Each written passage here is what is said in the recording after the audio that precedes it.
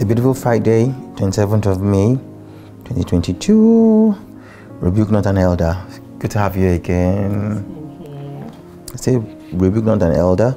So we're reading from Proverbs chapter 30, the 11 to 14 verse. There is a generation that curseth their father and doth not bless their mother. There is a generation that are pure in their own eyes and yet is not washed from their filthiness.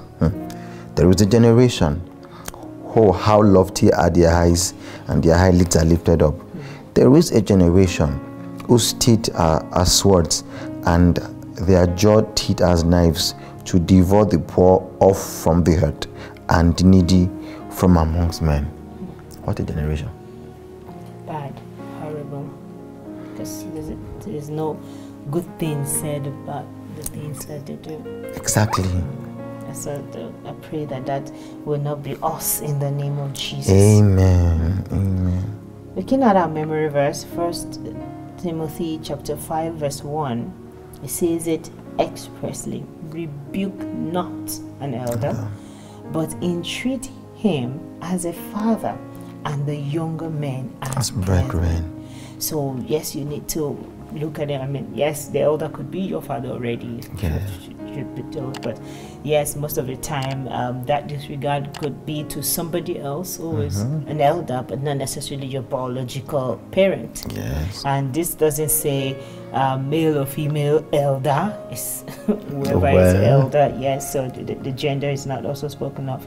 And to rebuke is not just to correct, because yes, elders can be wrong, and yet that's what people sometimes feel like, you know, the reason why they believe they can actually correct. But it's okay to correct, but it is rebuke not, because rebuke is not necessarily just correcting. It is a sharp correction where it is done sternly, and when it's done, you know, as a condemnation, you know, probably loud, probably in the presence of people, probably rudely. Yes. So when you look at all the words that represent rebuke, you have punish, you have castigate, for example. So that should not be done to elders.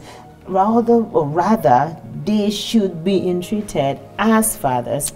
And that is important for all of us to know, because yes, it talks, our Bible text talks about a generation that, you know, speaks rudely, a generation that disregards some, you know, of these things based on all the things that we've read. And the woke generation, it always seems like, you know, people always also disregard the preceding generation as well, feeling like they don't know anything. We are the one that are not technology savvy, or we're the one that know what is happening in town. We've got the internet now, we have a whole lot of information, or whatever it is that gave people that right. Our memory verse today makes it clear that we should not do that. We should not do that. Very clear and very concise. Then 1 Timothy chapter 5 verse 7 says, let the elders that rule well be counted worthy of double honor, especially they who labor in the word and doctrine.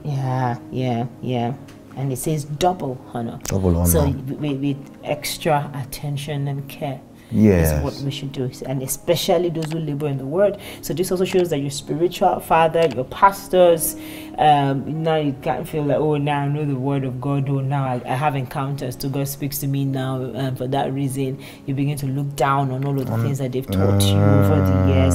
That is not so well. There might have been you know, errors here and there. We cannot actually rule that out completely, but it says do not rebuke. Do not do it sharply. Do not rebuke them. Do not disapprove them rudly. It's quite important. This generation that was talked about should be careful about stuff like that. So action point says honor your elders, honor in words, in thought, and in action. You know, not just honor by lips or by service, in word, in thought. Let your thoughts honor them, because God can read our thoughts actually. So I think with this we've been able to run through this, and I pray that God will grant the woke generation and everyone else the wisdom to honor the elders in Jesus' name. For in Jesus' name we have prayed. Amen. This is quite an outstanding one, and thank you for sharing.